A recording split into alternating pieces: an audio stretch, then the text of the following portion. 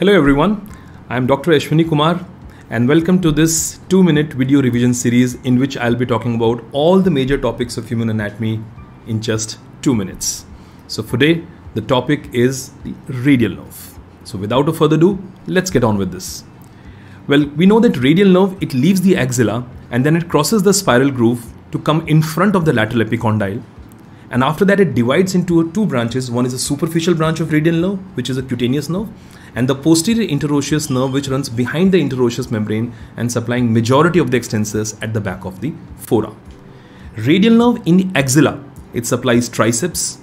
Radial nerve in the spiral groove again supplies other heads of triceps. Radial nerve supplies one of the wrist extensor called as ECRL, extensor carpi radialis longus, above the lateral epicondyle. Important thing is above the lateral epicondyle, and then remaining extensors are supplied by the posterior interosseous nerve. The vulnerable site for the radial nerve injury is the axilla, the spiral groove, lateral epicondyle, or there could be injury to posterior interosseous nerve like in radial head fracture.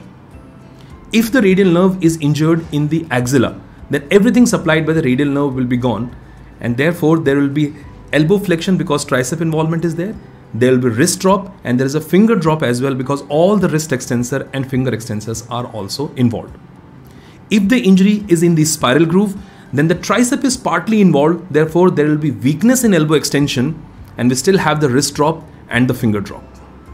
If the nerve is injured in front of the lateral epicondyle, this time tricep is completely spared and ECRL is also spared, so there is no elbow flexion and there is no wrist drop, or you can say there is a weakness in the wrist extension here. So finger drop is the main feature to be seen here.